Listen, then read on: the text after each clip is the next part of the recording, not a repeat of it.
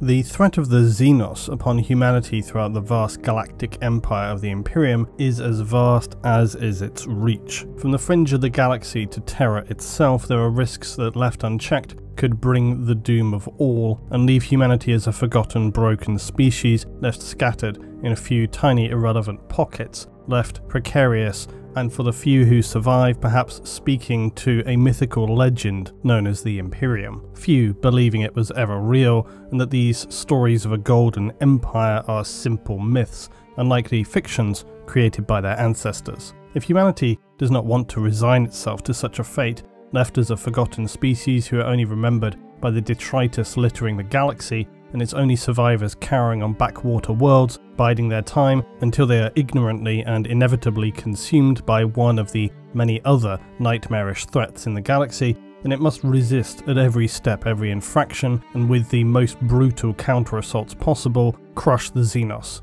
especially those known as the Tyranids. For they are the most voracious, the most unrelenting. Their ability to continually evolve and genetically adapt to their enemy has made them one of the most terrifying threats to the Imperium, not to mention their quite literal, nightmarish form and function. In the words of the Adeptus Mechanicus Genetors, these Xenobiologists, simply put, over the coming centuries, we may be out-evolved to the point of extinction. Humanity, of course, wields its own armies of both immense scale and power, and while these forces are always the Imperium's primary approach in tackling any threat, there are many who, within the scholarly walls of Imperial bastions, inquisitional cadres and Xenobiologist advisory councils, who would make it powerfully clear that this in itself may well not be enough, that some threats facing the Imperium will struggle to be defeated by the prevailing human power of sheer will alone. In both the Orc and the Tyranid menace, we have seen how these threats are not merely speculative in the level of risk that they pose. We have seen it demonstrated clearly that they have the potential to bring both humanity and the Imperium to a point of extinction. So it must be followed that to truly crush the most deadly threats, one must know thine enemy. And to that end, our fate lies largely with the Mechanicus and their Genetors, the Xenobiologists. Now, I had originally planned this to be one single video, and as usual, this quickly became very clear to me that this was not going to be practical. So this will now be a multi-part series studying Tyranid Bioforms in general and in detail. First we'll do several overviews, followed by more detailed singular focuses. We'll be looking at their biological processes, the threat they pose on a planetary and individual scale, what weapons do they employ, and how critical a role are they for the Tyranid menace. Some creatures can be summarized in a paragraph or less, others have extremely detailed backgrounds, and as always I think best to start with an overview, and then we can delve more deeply into individual forms further in the future, as some, like the Genestealer, can be quite complex, and I know I could very easily talk for over an hour on Genestealers alone. But today we begin part 1 with the general overview of Tyranid biology. Firstly though, we come to the Biologists, that is, the Xenobiologists of the Mechanicus, and they are an unusual subsection within this faction. Ordinarily, tech priests tend to view biological forms as weak and that the flesh will fail, whereas the machine form persists. It's important to remember the Mechanicus view in this respect is both a worship of technology, but that this is also largely guided by their wider ideological views that the most important thing in the galaxy is the preservation of knowledge and information above all. So it then follows that organic forms are especially bad for this due to their fragile nature. Once a human dies, any knowledge they held in their brain is lost. From the Mechanicus point of view, if a machine form fails, you may at least be able to recover and extract some elements of that information, or better still, if they're near death, they can likely be more easily stabilized and then later have whatever useful information remains extracted for storage before their physical remains are sent for reprocessing. Much of this view of course originates as a result of the devastation that was the end of humanity's golden age, otherwise known as the Dark Age of technology. The events at the end of this period would shake humanity to its core and bring it to a point believed to be at a real risk of complete annihilation, only then to be followed by the Age of Strife. But it was the Mechanicum, and then who would later become the Mechanicus, who rose from the ashes of humanity and quickly came to realize that the most important thing for all of humanity was the secure retention of its knowledge, for this was where its true power lay. Without its vast knowledge, it truly was nothing. However, this fairly pure and logical outlook was also steadily twisted by their quasi-religious underpinning in the form of the cult Mechanicus, which subsequently believes that all knowledge already exists in the galaxy and is merely awaiting discovery. This is why, for the Mechanicus and also the Imperium, it's considered generally tech heresy, equivalent of normal heresy within the Mechanicus, to experiment or invent with technology. Of course, this is quite the grey area, and you have individuals like Belisarius Cawl who are pushing the boundaries of this. Also, while the Emperor still walked among the stars, the outlook was looking very different, and there was the real possibility for humanity to develop ever newer tech and genetic developments, but this has now slowly been obfuscated by millennia of indoctrination and dogma.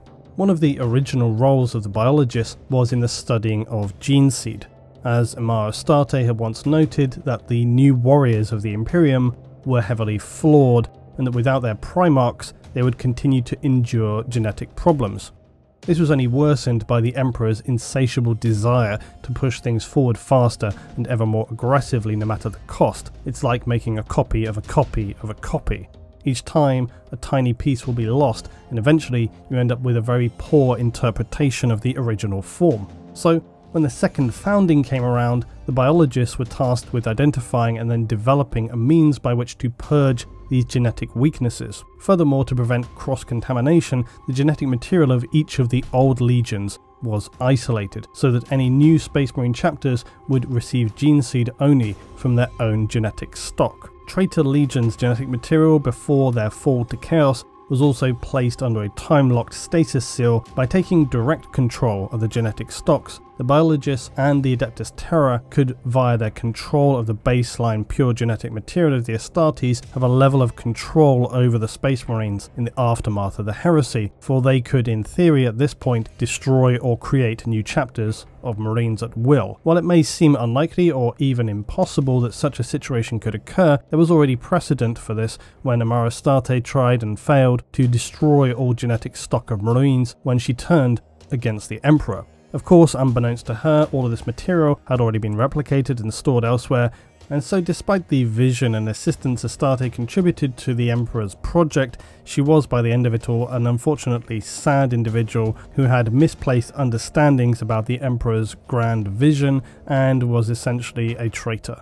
So while more standard biologists or genetors find their time occupied in the genetic cultivation and monitoring of all Imperial forces, primarily that of the Astartes, there are other branches of the biologists, namely the Xenobiologists, who also study specifically alien life in the galaxy. Within the Mechanicus, the biologists hold a different view to most tech priests because they see organic forms as machines but just formed differently, and as such they could be as or even more powerful than their metallic counterparts. This outlook brings those more vocal biologists into direct conflict with both Mechanicus itself and also the doctrine of the Imperial Creed, that is, the Imperial cult, the religious worship of the Emperor. More specifically, the sense that humanity is the true superior form in the galaxy. The suggestion from the biologists that there are forms of life that exist in the galaxy which could be biologically superior to humanity crosses into dangerously heretical territory. To us, this is obviously absurd, but try arguing that with a member of the ecclesiarchy. Chances are you'll be burned alive before you had a chance to finish your explanation. Regardless though, Genetors are quite widely present within the Imperium as they provide obvious uses in their exploration of Xenos species. They're commonly recruited by rogue traders, Mechanicus Arc exploratory fleets, Inquisitors, basically any exploratory force within the Imperium. And they're tolerated mainly because their research mostly provides information that can be used to improve humanity's ability to slaughter its enemies, rather than just the pure research of aliens for the sake of knowledge itself. And Genetors are known to have three primary outlooks that they lean toward, although, as always, many lesser and undocumented philosophical views undoubtedly exist among the vast members of the Biologist Mechanicus subfaction. Firstly, the Primus Humanum. This essentially says that while the biologists will research and explore all biological forms of life, there is an established and innate understanding in the divine purity of the human form as being a vessel for knowledge. Moreover, that the Emperor or Omnissire's form exists as having been that of the ideal sentient being in the universe. This, though, is a fairly old outlook at this point in time, which should seem obvious given that it is a fairly standardized perspective for Imperials. Then you have the Apexists, a far more dominant philosophy, and they believe via their observations that adversity breeds strength in the organic, and that the truly perfect organism is one that continues to strive to overcome all and any challenges it faces by means of its own genetic evolution. This might seem specifically pertinent to what we're discussing today because the Tyranid form is truly the purest example of what Apexists espouse. Then we have the Vogelists, and Vogels are the followers of one Heydrich Vogel, who preaches a creed of forced genetic and biological augmentation in order to strengthen humanity for the perceived troubles ahead. Vogel's ideology suddenly crosses into a grey area of potential heresy because of this outlook and its apparent suggestion that baseline humanity is somehow biologically insufficient to defend itself and it requires tampering with in order to survive. And while this can be seen to some as heresy, it is also, of course, comically hypocritical of the Imperium, which has spent millennia forging genetically adapted superhuman warriors as its only means of defending itself from total annihilation. One of the more interesting things though about Genetors is that unlike their more mechanically inclined colleagues, they will usually have beneath their crimson robes augmented themselves with enhanced vat muscles, toughened skin able to resist varying degrees of heat and physical laceration, and then reinforced bones. Now, obviously this is highly comparable to those species that the Genetors study, and who ever upwardly modify and improve themselves biologically, like for example, the Xenos species known to humanity as the Tyranids. The Xenobiologists finally will work most closely with the section of the Imperial Inquisition known as the Ordo Xenos, for they are the Inquisitors tasked with purging all alien life from humanity, and really in that sense the galaxy itself. While sometimes this can mean surgical strikes to purge growing nests of aliens from human worlds, the more extreme end can lead to humanity's most devastating sentence upon a world in the form of exterminatus.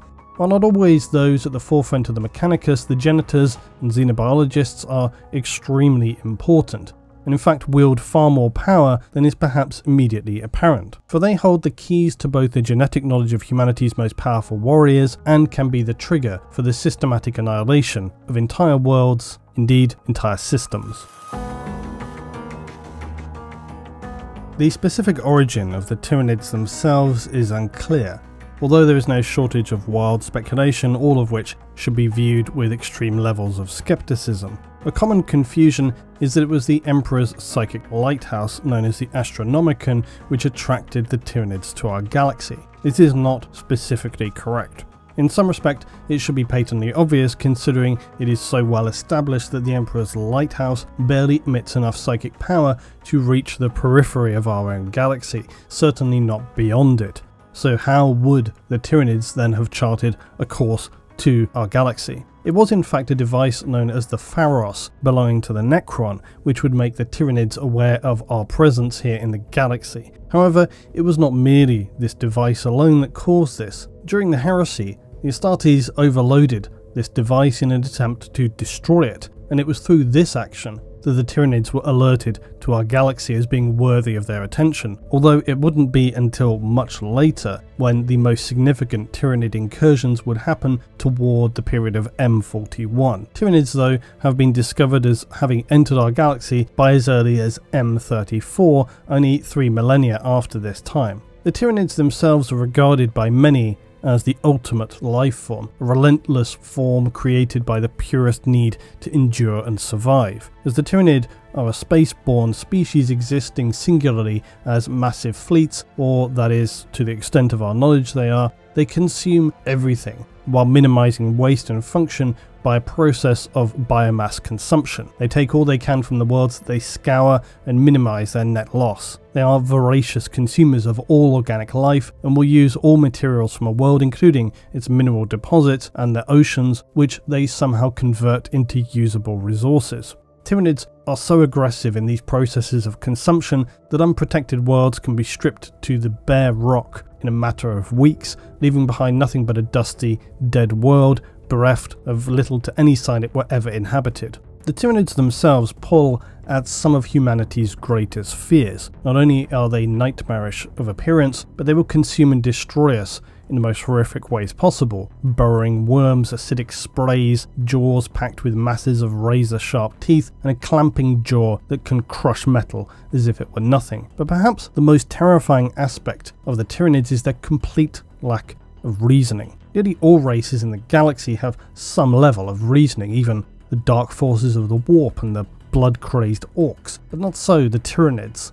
Like near enough all apex predators, the Tyranids do not have really any awareness of the suffering they inflict, nor do they hold any concepts about mercy. They are simply the perfect organism, whose brutality is only matched by their refined skills in vastly accelerated evolutionary development. All Tyranid forms are born to serve the single entity that is their hive ship, and this ship itself exists only as part of the entity that is the hive fleet. This will be their singular focus for their lifetime, from when they are birthed by the organ sacs of their ship's reproductive chambers to the moment they are dragged into the pools of acidic biomatter, which will reduce them down to their constituent elements and be reabsorbed as new material to form yet more new Tyranid life forms.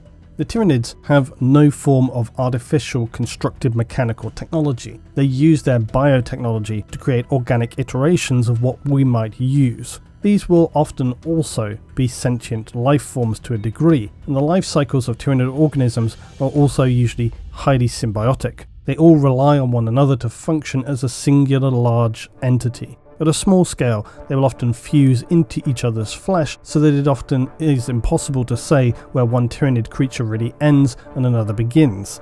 In this way, Tyranid warrior beasts wield living weapons that are literally extensions of their own bodies, each one a killing machine perfectly adapted to slaughter its victims. The Tyranid's genetic manipulation is so advanced, in fact, that they can actively develop new versions of their standardized organisms during an assault upon a world, or using specialized infiltrators. They can gather genetic intelligence ahead of time. The purpose of this is to enable them to grow units that will suit a specific battle's needs with urgency, and as a result a hive fleet can effectively create a force theoretically capable of overwhelming any opposition and breaking down the defences for any foe. For the defenders of a planet, this can be particularly troubling. Usually, when facing an enemy, humans have some standard expectation that after each engagement an enemy may be worn down, at least somewhat, as much as themselves, or have taken losses so that any subsequent assaults are a little easier to bear. This is nearly the opposite situation for those who are facing the Tyranids.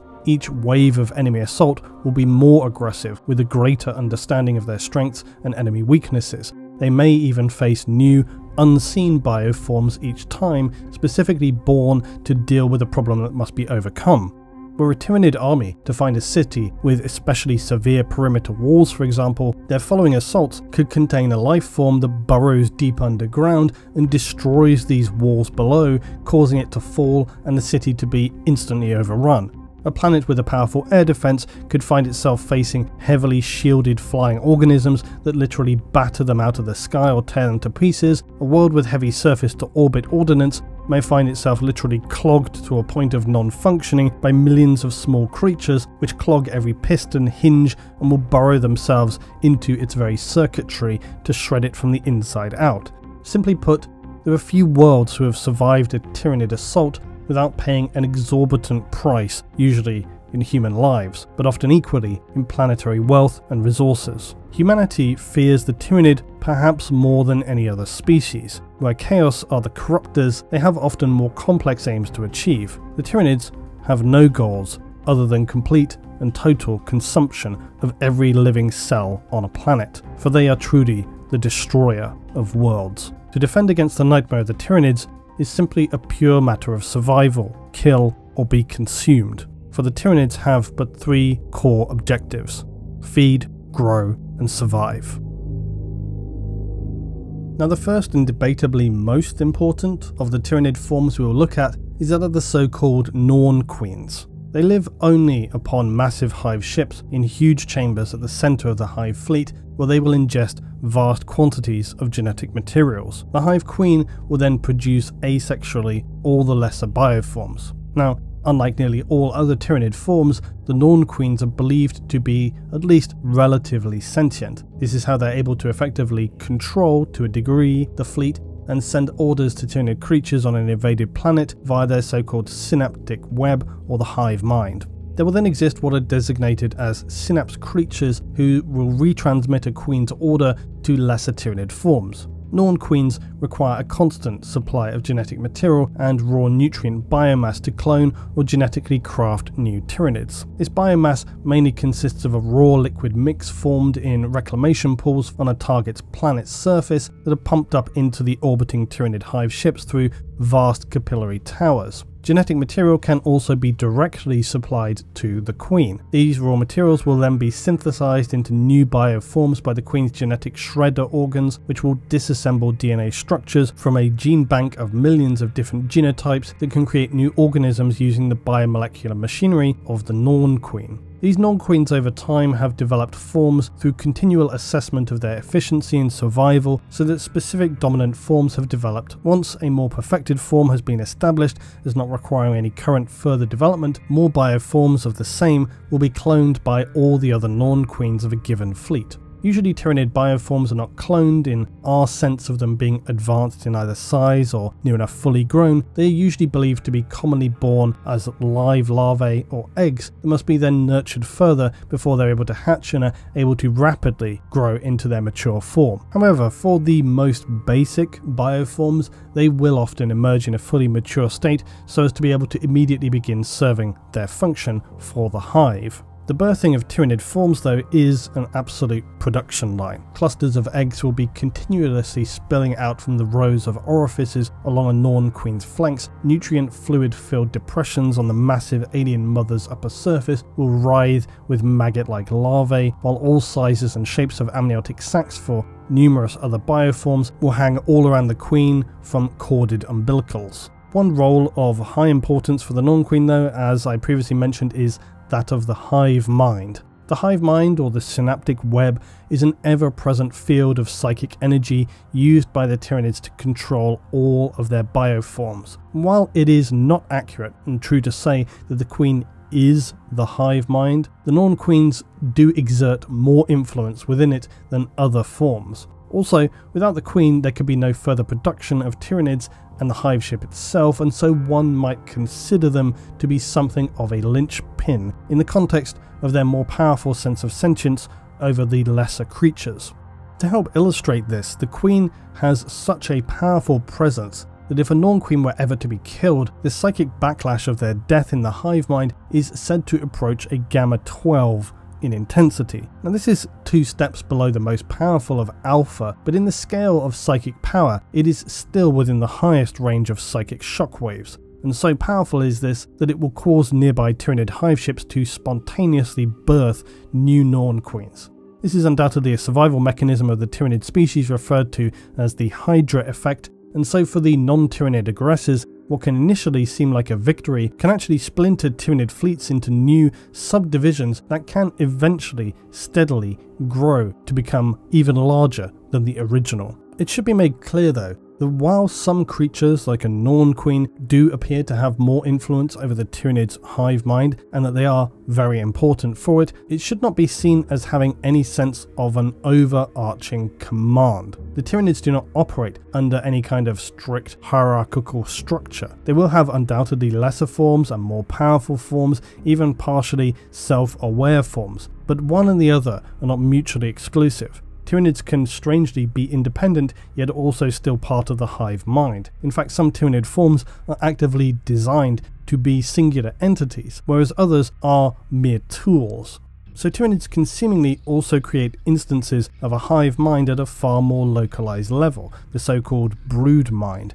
and these are seen in instances where, say, a genestealer cult may appear. And this also has the feature of drawing a hive fleet and the hive mind toward it over time. So a Norn Queen, whilst an important and undoubtedly critical linchpin for a hive mind within a ship and a fleet, does not constitute anything that we might imagine as being a general or a commander of Tyranid forces. This is only very roughly how we might interpret the way Tyranids function, for the hive mind itself is somewhat unfathomable to us. It is a psychic presence of untold billions of creatures. It is also a powerful tactical tool which enables Tyranids to coordinate, react and adapt as if every single Tyranid creature exists as part of a single massive organism, which effectively is exactly what they are. Synapse creatures are those bioforms who can act as a psychic conduit, or if you imagine something akin to a nodal relay, by which the hive mind is then projected and can permeate the lesser members of hives and swarms. To this end, synapse creatures are therefore absolutely essential to the continuing effective functionality of a Tyranid swarm and fleet, because it is only through these synapses that the swarm's natural instincts can be overridden to obey the will of the hive mind, and without this they would degenerate quickly into more feral, animalistic behaviour. Although, to be sure, for human observers of approaching Tyranid swarms, it might be difficult to tell the difference. Synapse bioforms are usually not designated singularly with this role in mind, however. Few complex Tyranid forms will occupy a singular role, and to this end the Tyranids are more like a traditional hierarchical structure, in that the higher up the ladder you go, the more roles those positions tend to balance, although again, this is not exclusively true, and they don't really have any kind of hierarchical structure. Synapses tend to be leaders though, such as hive tyrants, warriors, dominatrix, termagants, primes, or malceptors. There are also those more specialist creatures which are highly powerful psychers like zoanthropes, or even the terrifyingly powerful neurothropes. The connecting feature between all of these creatures though is that they have greatly increased synapse networks within their cortex and thus act as psychic conduits for the hive mind.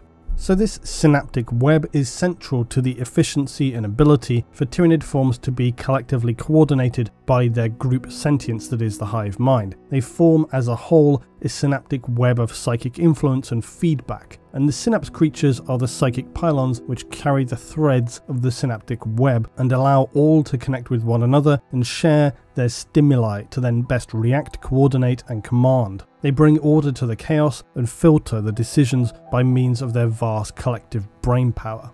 The strangest curiosity when it comes to the synapse creatures is that they are all at some level potent individual psychers, even if they do not use these offensively. It remains a mystery how the Tyranids are able to do this though without causing both the attention of chaotic entities and just beings within the warp who would ordinarily be drawn like moths to these burning psychic flames. But then truly both of these things are beyond human comprehension at this time. Interestingly enough though, this likely says more about the entities within the warp than it does the Tyranids. Essentially, we know that to be possessed or used as a vessel or to be the means for a breach into reality by demons of the warp, to begin with you have to have some emotional or sentient connection with the warp itself. For want of a more specific term, this basically means having a soul. How you might define that is another matter, but it appears to be that the more free will you have, the stronger this connection is going to be. The more instinct-driven entities like your animalistic forms do not offer anything that makes them noteworthy or worthwhile for chaos to corrupt. It's tempting for us to want to think of the hive mind and its synaptic web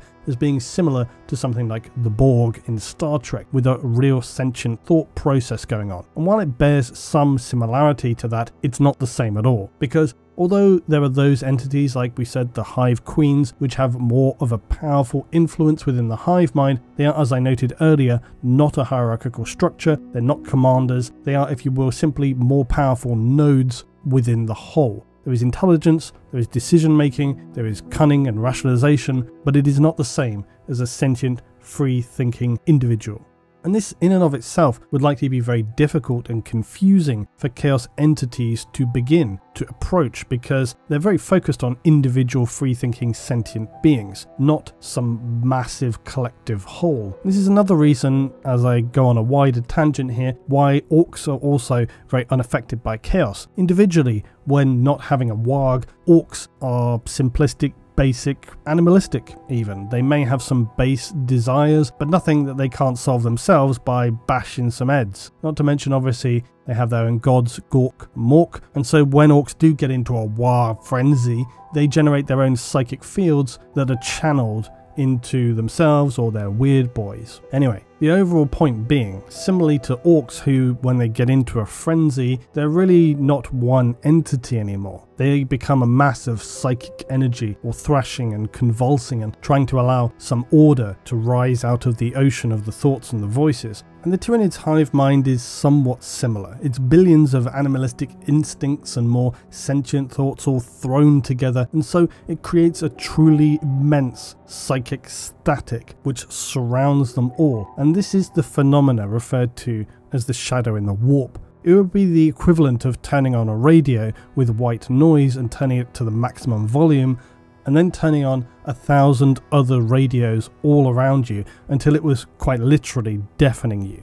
This is the psychic effect of the Tyranid hive mind. It's why psychers on a world approached by the Tyranid fleets, the hive mind, will go completely insane unless they are either astonishingly powerful or absurdly weak. Astropaths cannot see through this vast wall of static to either send messages or to navigate their ships, and ships cannot leave or enter systems covered by this shadow. It's also very likely that for these same reasons it's why chaos and demons and entities within the warp are unable to have any effect upon Tyranids, because it is after all called the shadow in the warp. It is this sphere, this wall that they cannot penetrate. And very often the Tyranids are focused on as a gigantic alien killing machine who are sharp of tooth, toxic of blood, and it's true, they are terrifying and they are vast. They are the great devourer, the destroyer.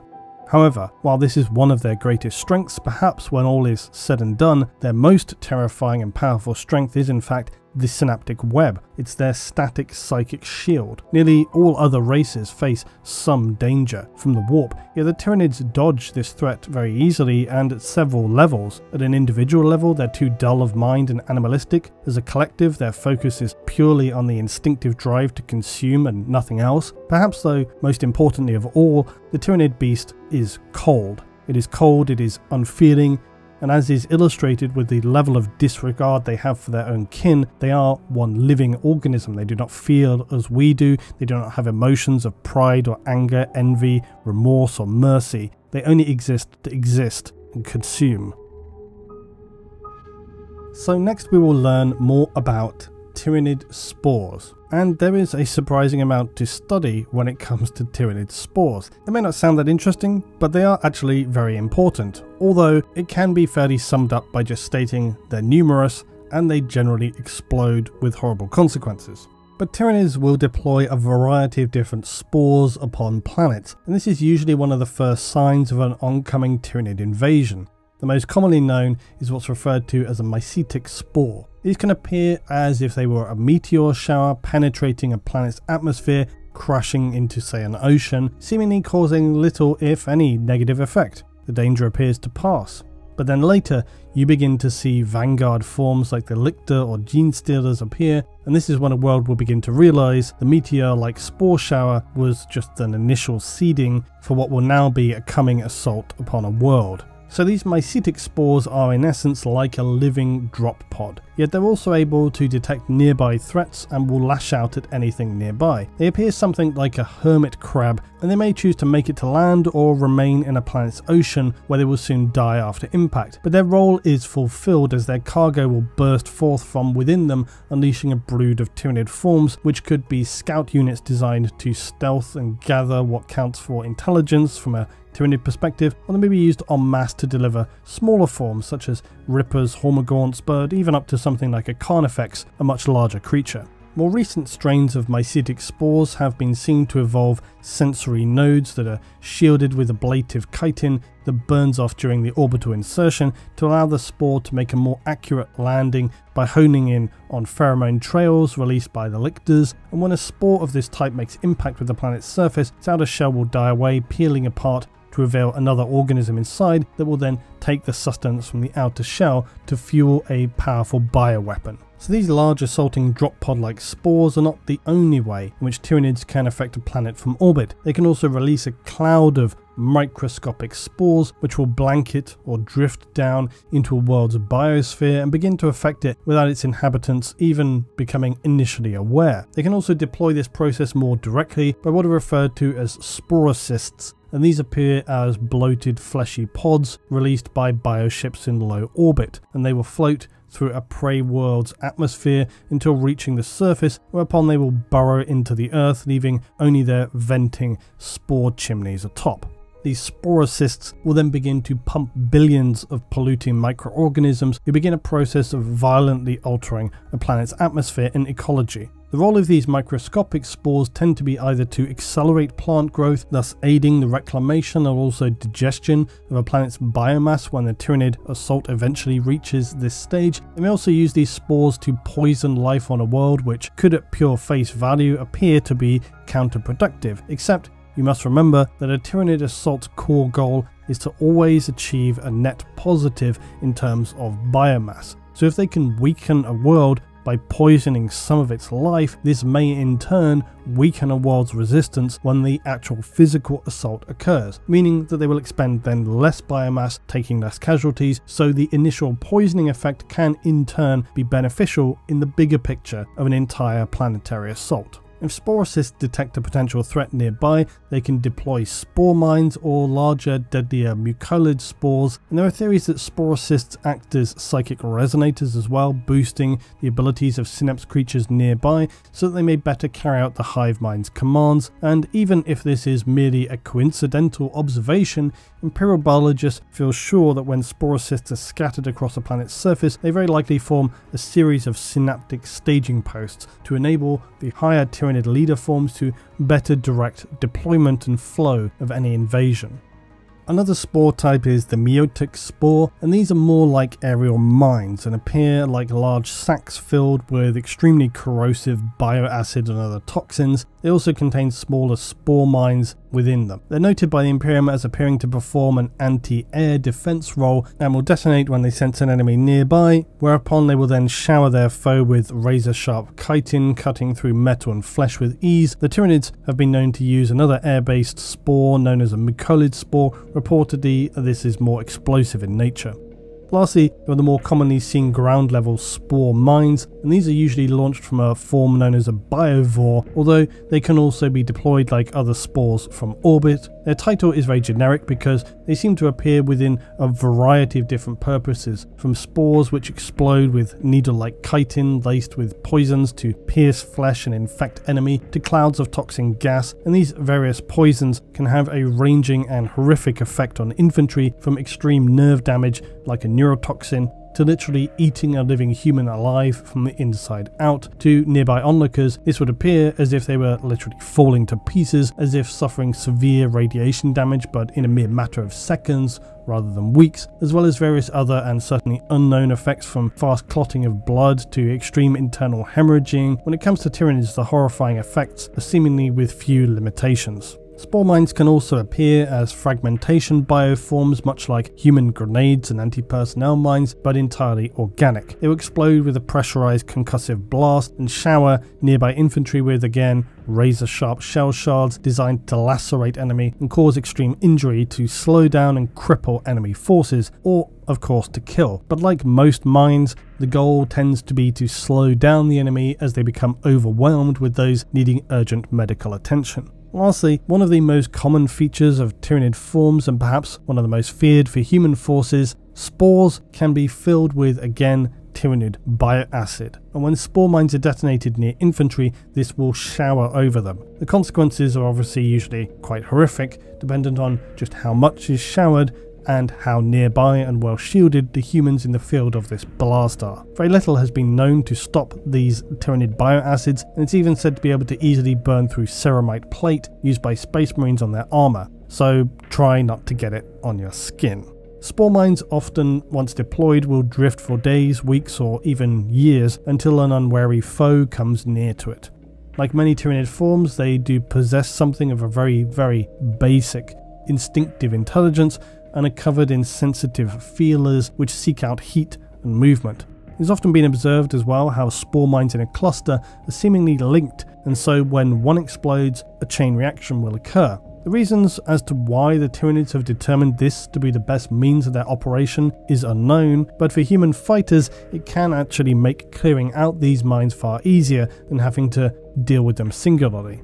Lastly, within the initial assault sphere of spore weaponry for Tyranids are what are known as tyrannocytes. Now while technically a spore, these are again another bioform of the Tyranid with some sense of sentience, although again extremely basic. They also really are the Tyranid equivalent of a drop pod, and will be launched down to a world with other forms within them. The impact of its landing causes its gravid belly to split, disgorging its other bioforms inside, and once it's delivered its payload, the tyrannocyte will very often begin then to fill itself with gas to enable it to once again float around, whereupon it will begin to then rain death upon the enemy with death spitters, barbed stranglers, and so on. Incidentally, a death splitter is a fairly standard Tyranid ranged weapon and is also typically unpleasant. As with most Tyranid forms, it's a symbiotic weapon which launches corrosive maggot creatures through muscular spasms. Wherever the maggots strike, the highly acidic fluids will splash over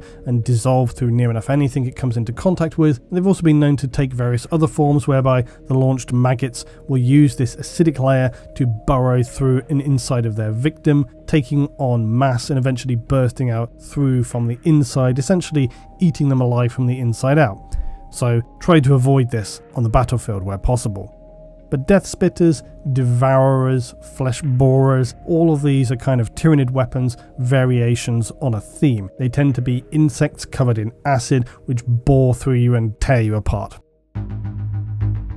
It seems sensible next to move on to rippers, as they're a fairly basic Tyranid bioform and really are quite self-explanatory. Their primary focus is in devouring and shredding biomass on a world, and this does not necessarily mean they're going to be used in a battle. In fact, very often rippers are deployed at a later stage in a Tyranid invasion, but often of course they may well be deployed just as a battle force equally. Overall though, their role is actually in shredding a world to prepare it for consumption by the hive ships. Rippers then are mindless creatures. Their role is entirely as a service creature. Without the Tyranid synapse, they would become non-functioning and likely cannibalistic, devouring and slaughtering anything they encounter. When functioning correctly, of course, they can in fact be a terrifying foe if encountered in significant numbers, as they will descend upon any and all biological life like a literal wave that will tear any and all to pieces in mere seconds. Small aside, there is a secondary form of ripper known as an eel ripper, which tends to be seen in a planet's oceans and liquid bodies. To be clear though, rippers do not merely just shred biological matter. They actively consume it themselves, and then later, once they are fully bloated and unfit for any kind of combat or consummation, they will steadily crawl toward what are called reclamation pools, whereupon, instead of vomiting their consumed mass into the pool, they simply hurl themselves into the pool itself, where they will then be consumed, their mass will be broken down, they're essentially dissolved and absorbed back by the hive fleet. This disturbing process is fairly typical of Tyranid forms, whereby they will readily kill themselves as the hive mind is functioning on a larger scale, knowing that these mindless drones will then simply be reprocessed into new forms, minimizing biomass wastage. Rippers, although as noted require this synapse to function correctly, have been known, if abandoned by a hive fleet before a world is fully consumed for whatever reason, are seen to burrow underground before somehow metamorphosing into a higher bioform. This has led some within the biologists to make highly speculative conclusions that Rippers are something of a pluripotent form. This is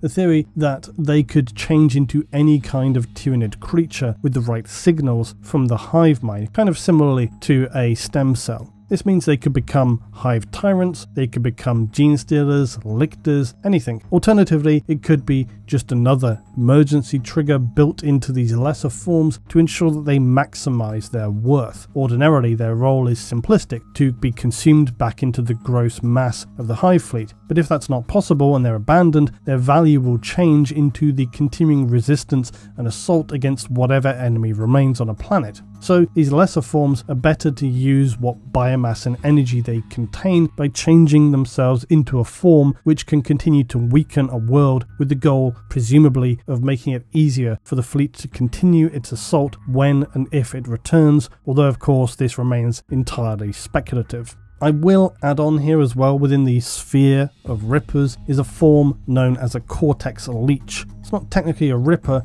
but it is Ripper-like. It's smaller, but in some ways more disturbing. They will attach themselves onto the face of their victim and then insert long feelers into the brain cavity of their victims via the eyes, nose and ears. Disturbingly though, not through the mouth, meaning anyone observing nearby would have to endure the stomach-turning scream of the victims, that is until of course these feelers penetrate and begin manipulating their host's brain, then forcing them to become a drooling drone-like puppet under the synapse control of the hive mind. Essentially, they become Tyranid zombies. Some genus of Tyranid are incredibly broad and many forms that fall within a general genetic sphere, with only very small differences between them to distinguish, enable them to fulfill specialized roles, not unlike how, say, a regular army may have assault units, heavy weapon teams, and so on. And this is the role taken by what are known as Gaunts. They're often fairly small in comparative size to other Tyranids, and they take on a role of essentially the highly adaptable frontline unit who appear in very large numbers, wielding again a highly flexible range of weapons. Some of the most well-known Gaunt types are Hormagaunts, Spine Gaunt, Termagant, Hyper Gaunts, Night Gaunt, Death Gaunt. There are very many. There are also those less well studied like the Hell Gaunts, Terror Gaunts, Slash Gaunts, Razor Gaunts, Crucigaunts, Exagaunts, Malgaunts, Mortar Gaunts, Render Gaunts, Protogaunts, Paragaunts, Lash Gaunts, Genagaunts, Toxigaunts. My, what a lot of Gaunts there are. I'll also note that there is a flying Tyranid form known as a Gargoyle that can be considered within the Gaunt genus, as it appears much like a flying Termagant. However, others within the family of gargoyles, such as the Harpy, do not align with this Gaunt form, so whilst you could include them, I think generally they're better to sit within their own sphere. Basically, the Gaunts are immense and numerous, and fulfill a role of being highly flexible and greatly disposable. They are the archetypal Tyranid assault unit. Some of those lesser known are likely due to the fact that Tyranids are able to tailor their forces, like we said, to specific engagements. So some forms may be documented via Imperial data cores, which are then sent deep into a planet for later recovery, essentially a kind of planetary black box. And when these are studied by the Inquisition or the Biologists, they may reference specific Gaunt types which are documented but then will never be seen again. It may be that the Hive was experimenting with a new form and then decided to scrap this for whatever reason. In terms of the more common basic Gaunt types though, the most well known is of course the Termagant. Termagants are fast, agile and cunning little creatures. They often barely span more than 2 meters head to tail and are believed by the biologists to have originally been servicing in the defense of the Hive ships, and so their size was designed to occupy the arterial passages of the bioships in search of intruders. But now they will take a core role in planetary invasions, and Termagants will usually accompany larger Tyranid warriors, who will commonly wield what are known as the fairly self-explanatory weapon titled as Flesh Borers. Termagants appear to have a very close relationship with the Tyranid warrior class and will react instantly to any enemy that threatens their larger kin, drowning the foe in overwhelming numbers. The specific reason for this though are unknown, but given the Tyranid warriors are a known synapse creature, it's logical that they should be programmed to behave in this manner as a reflexive instinct. Although often seen in vast numbers, underestimating the very humble Termagant is a grave error. They're more cunning than they may appear and will often seek to circumvent circumvent a direct assault, so that the last thing you will see will be a wave of thousands of Termagants descending onto your position, seemingly out of nowhere, and by then it's too late. At the same time, like all Tyranid forms, they are very expendable when necessary, and their sheer weight of numbers means they will often be used as fodder, thrust directly at enemy positions to draw fire away from the more complex and powerful enemies approaching behind the front line or positioning themselves on enemy flanks. So Termagants are a very simple Tyranid form, but play a highly flexible and critical role in their invasions. And then, as noted, the Hormagaunts are another extremely common archetypal form of Tyranid. They're incredibly single-minded, and the Hormagaunts' near sole focus is on two things: moving extremely fast and slaughtering its enemy by eviscerating them with scythe like talon and claws. They will move generally in massive swarms, using their dense numbers to seemingly take continual fire from defenders whilst barely appearing to take any noticeable losses at all. Hormagaunts have been long studied by the biologists, and they're believed to be a specialised iteration of the Tyranid Bioform. However, unlike the Termagant, they tend to be most commonly using only physical razor-sharp claws and scythes, not ranged symbiotic weaponry. A Hormagaunt will not only kill its prey though, but they will also then immediately feed upon them after killing. Its metabolism enables it to continually power toward enemies with lightning speed, and this process of kill, gorge, assault drives it to constantly seek out and feast upon fresh prey. They're often used as a frontline unit not only because of their aggression, speed, and numbers, but because their natural instincts are usually enough for them to carry out a successful assault. They actually require very little input from the hive mind, and so they don't require proximity with larger synapse forms like the warriors or the tyrants. Gaunts in general are most often deployed in tyrannocytes, and the reason being that it's highly likely that in the early stages of a planetary assault, many of these pods will be destroyed by orbital defenses before they're able to make planetfall. Thus, it is very logical for these drop pods to be filled with very highly expendable Gaunt bioforms. The more complex and less expendable medium-sized forms will follow later, when a planet has become more preoccupied with the situation on the ground. Also, whilst being expendable, the Gaunt should again not be underestimated. In fact, this carpet bombing approach in the early stages of a Tyranid assault is perfectly within their biomass efficiency calculations, because even if a minimal number of the pods are able to reach the surface, then the Gaunts which thrust forth will very quickly escalate into a serious problem for a world's defenders, and the primary reason being that unlike many other Tyranid forms,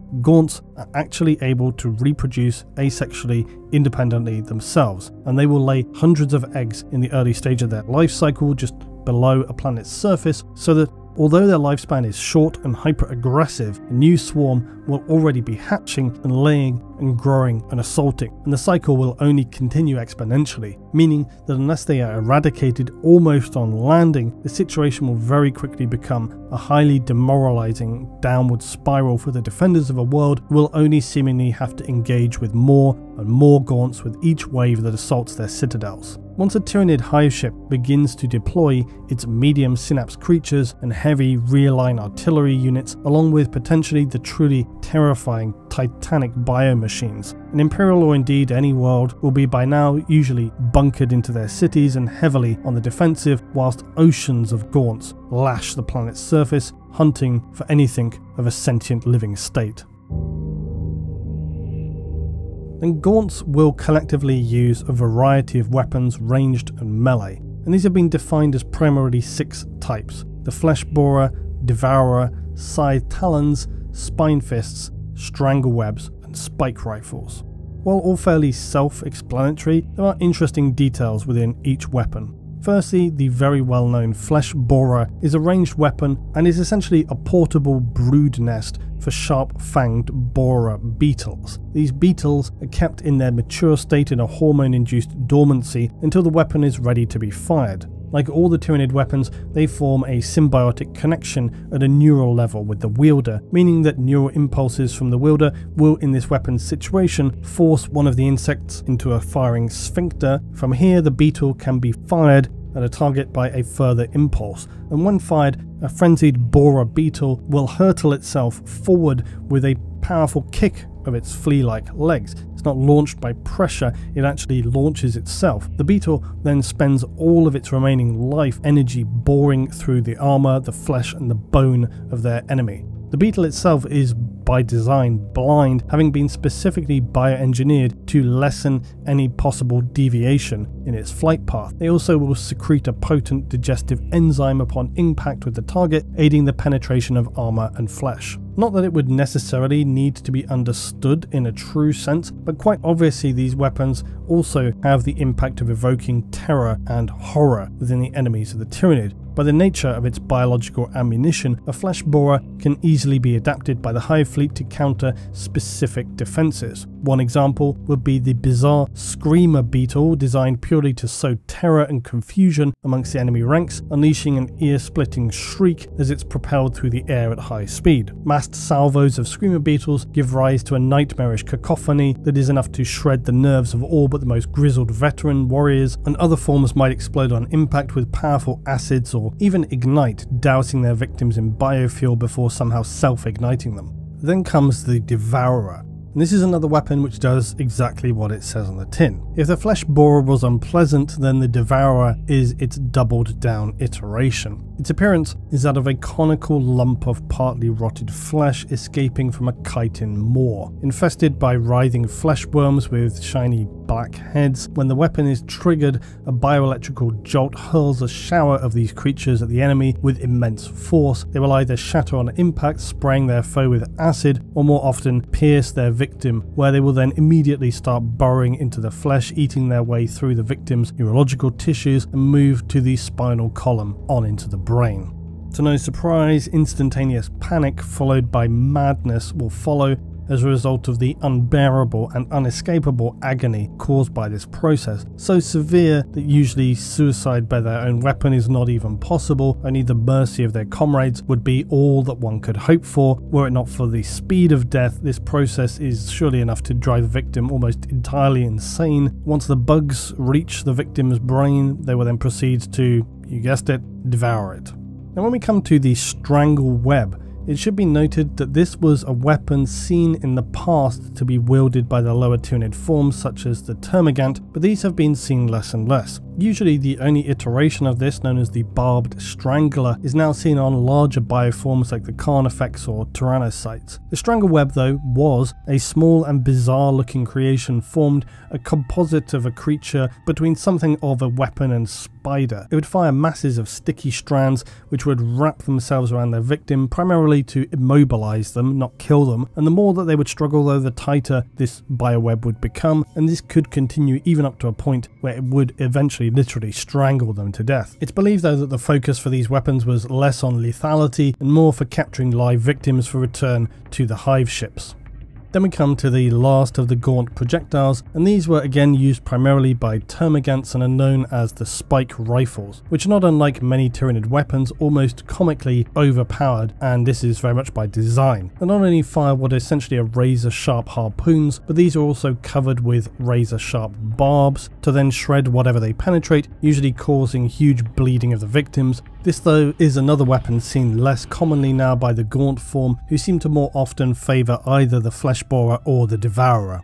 Lastly, we have the slightly misleading Spine Fist, which sounds as if it would yet again be quite self-explanatory, except that a Spine Fist is not as it sounds. It's not a melee weapon for merely punching into an enemy. Those would be more like the rending and crushing claws seen in other Tyranid forms. No, the Spine Fist is in fact a projectile weapon, albeit one designed for more close-range engagements. Its name is given because of its appearance, where it is seen to wrap around its user's wrist. But like most Tyranid weapons, it is a symbiotic form and is seen to be mostly typically carried in pairs. They will connect to the airways of its host by a long tube-like tail that burrows through the host's limb into their torso, and a Spine Fist carapace is arranged into rows of diamond-hard spines, and these are lethally coated with neurotoxins. Another common feature of Tyranid weapons which will assault the nervous system of the victim and are fired by a sharp exhalation of the host. Thus, a larger and more powerful host can exhale more spines in each salvo, ripping through the flesh of any caught victims. And then we come to what are known as Tyranid scythe talons, which are to no surprise, again, relatively straightforward. These are less seen on the Termagant and more by the other Gaunts, most commonly of course the Hormagaunt, and these along with their teeth and sharpened chitin bodies are their only real weapons. But scythe talons are generally a very common Tyranid weapon overall, and it's no surprise because most Tyranids will have at least some form of sharp and extremely toughened chitin melee weapon, which they will use to terrifying efficiency in close quarters. And they'll be backed by dense muscles which power them into their enemy and are very capable of piercing or carving through the heaviest armour wielded by the Imperium, including ceramite of the Astartes. So I thought it would be fun to return with and finish this episode with an ancient piece of Tyranid lore, something not heavily documented in the modern tomes of the Imperial Biologists' reading. And we'll finish back around with this piece of knowledge related again to the Norn Queens of Tyranid hive fleets. The Tyranids have come to devour all biomatter they encounter, this we know, but they also seek genetic material to feed their Norn Queens and continue to develop and strengthen their hive fleets. So it's not heavily documented, but early studies by the biologists are suggestive that the Tyranids do not simply shred all planetary biomatter and those who live upon a world, but will instead often take living captives and bring them back upon their hive ships. It is presumed that they will then directly feed these to the Norn Queen, who will ingest the still living victims before genetically breaking them apart and absorbing their DNA to feed into the pool of genetic knowledge used by the hive fleet, as well as sharing this information with other Norn Queens. However, it is also believed that not all captives are fed to the Norn Queen. Some are sacrificed to breeding programs, and it will be their grisly unfortunate fate to become hosts for immature grubs or the larvae of bioconstructs. Some victims are not immediately needed for consumption, and so they will preserve these forms for later use via shroud spinners who will weave an anesthetizing cocoon to envelop the victim, keeping them alive until later needed. Now you may think, how could the biologist possibly have gained such knowledge? Well, to be sure, some of it is speculative, but generally this has been observed when Imperial troops of unbelievable strength and bravery, including of course Space Marines, have somehow managed to assault a Tyranid ship and still lived to tell of it.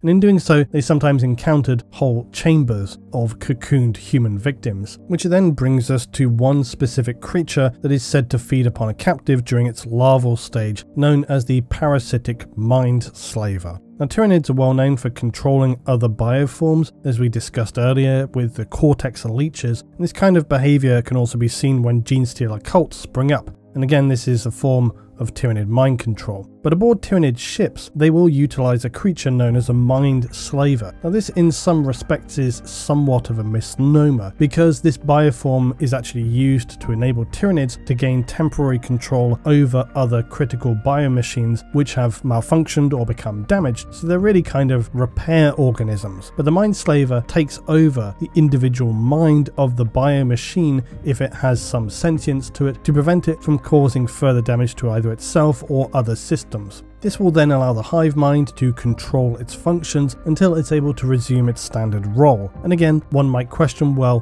why don't they simply just replace it? Well, presumably within a hive ship, some of their biomechanical systems are either too complex, too critical, or just difficult to produce, perhaps dangerous to replace whilst the living hive ship. The reasons are not especially clear, but any number of speculations could adequately explain why the Tyranids choose this process, and presumably there are many instances where they're able to make straight replacements. But it's important, as always, to keep in mind that the Tyranid's primary function above all things is to minimize biomass wastage and to ensure things are achieved as efficiently as possible. And it may simply be that it is more efficient to repair something than it is to replace it. But the designation of mind slaver comes from, again, humans, who somehow were able to bear witness to the inner workings of a hive ship, whereby they observed some humans carrying out tasks around a hive ship, seemingly as part of the hive itself. They moved around unmolested and were extremely hostile to those attempting to save them. The biologists have discovered that the parasitic larval form of the creature is about the size of a pea or small pebble, and that when the egg laid by the Norn Queen is introduced into a living captive, it will then burrow into its victim's skull and attach itself to the base of the medulla. At first,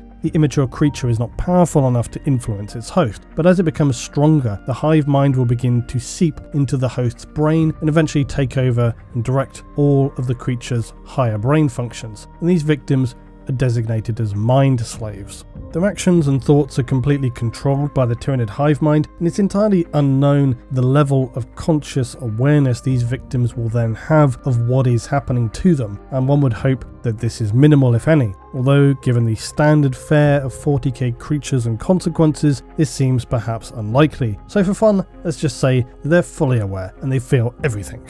And then eventually, the mind slaver will outgrow and need to destroy its host by bursting out through the head like an exploding melon. But until it does so, the mind slave will, as was noted, move about the ship and perform tasks under the direction of the hive mind. If the ship is attacked, the mind slaves will be among the first to move to its defense, being the most expendable, especially if they belong to an armed warrior race whose fighting skills may be usefully employed by the Tyranids. It's been noted that the Tyranids seem not especially fussy about which sentient forms they use in these roles, as the Eldar, Orcs, even Chaos Marines have been observed wandering the cavities of Tyranid ships. The ultimate fate of a mind slave, as noted, is to simply become a segment in the life cycle of the mind slaver. Once they begin to mature, they appear more like a large crab who will then wander through the small functional pipes of a hive ship, attaching itself when required to a system which needs to be constrained. When the parasitic form has eventually reached its stage of near maturity, its host head will now appear extremely distended,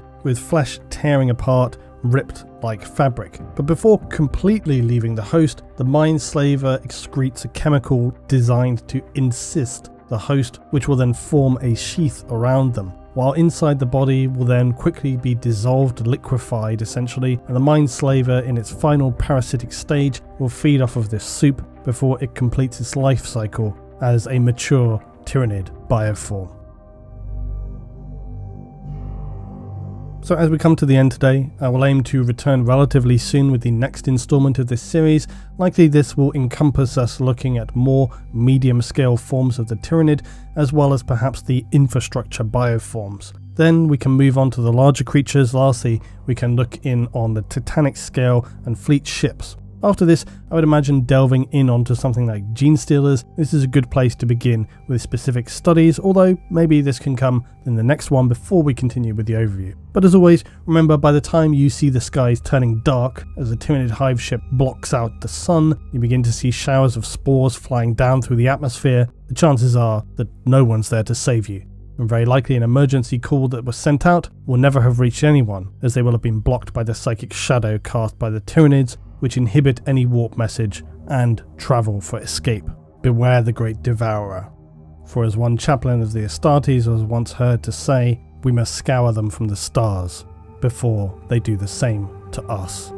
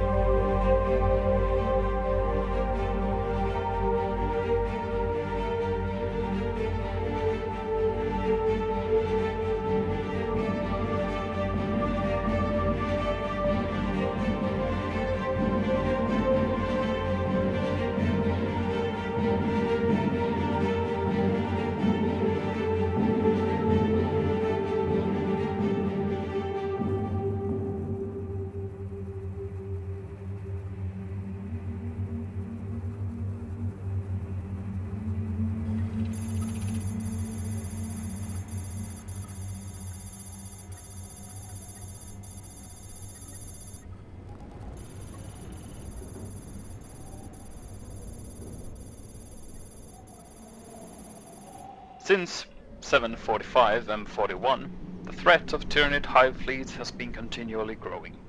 Losses in fighting have been extreme, and the demand for manpower has strained even Departamento Munitorum's vast resources. Projections indicate that such heavy losses are unsustainable in the long term. Whilst the Tyranids may be halted, the indirect effect for Imperium's rule in other segmentums could be disastrous. More efficient ways of meeting and defeating the Tyranids must be sought, and Felium Base may be part of this process. A series of covert biologist research facilities were established. See Xenos Order 56579-XX823, classified Absolutum Ultra, to study Tyranid genetic material and the race's super-evolutionary traits in controlled environment. Ways of interfering in the Tyranid's ability to rapidly evolve, adapt, and overcome new threats have been sought, with the experiments eventually leading to new anti-Tyranid biological weapons technology. A large part of the Moon's surface is used as a research facility. There are 3 principal laboratory facilities and a central control complex. A network of force field generators encloses large areas of the Moon's surface. These are containment areas for the experiments. There are 3 principal containment areas: coded areas Alpha, Beta, and Omega, as well as other smaller subsidiary isolation areas. The containment field network is controlled from its own central control complex and powered by a series of power field generator stations. I now see the potential peril that my forces and I are in, as I now suspect the Tyranids are indeed here on this moon. I have conducted an emergency briefing. With the information now at my disposal, my first priorities are: 1. To reactivate the containment fence, as these represent our most effective defense. They should keep the enemy at bay long enough for me to complete the mission objectives of recovering data. 2. Begin operations to search the laboratory facilities with all haste. Commander Kaln has already begun the transfer of his forces from the command complex to Laboratory Area Delta. The plan of action is as follows. Further investigations have revealed that the generators for each of the force field fences have been deactivated. This event is inexplicable to me, as there is no damage, but it must have led to the loss of the entire facility. All 4 of the generatorums will need reactivating, as they provide the power required to maintain the impenetrable force field barriers. It will be the Elysians' first task. I have issued orders for them to take and hold the generators long enough for the servitors to restart the system. Meanwhile, the Red Scorpions will begin the process of investigating the laboratory sites. As yet, all 3 bases remain a mystery. Space Marines will sweep each site systematically in a search and destroy operation. Once secured, Imperial Guard troops will move in behind and form a new protective garrison, whilst the Space Marines move on to the next site. With the Cadians in position, MAGOS Biologists Arthan's Explorators teams can now move in and begin the process of collating any useful data and samples. Kaln and his First Company veterans will again lead the way, with his tactical squads arriving via Thunderhawk as a second wave of reinforcements. Whilst the search and destroy operation is underway, a company of Cadians will move overland to the first laboratory site in an armored convoy of chimeras. Only once the Cadians are in position will the MAGOS Biologists follow. In all, I expect each operation to take no longer than 8 hours. An entire operation will therefore take 24 hours. I continue to plan for 2-day deployment on this perilous moon, time enough to search all the laboratory facilities, recover any surviving experimental data, and embark back onto the Cephastus. After 2 days, I will gladly abandon this planet and file a request for analysis.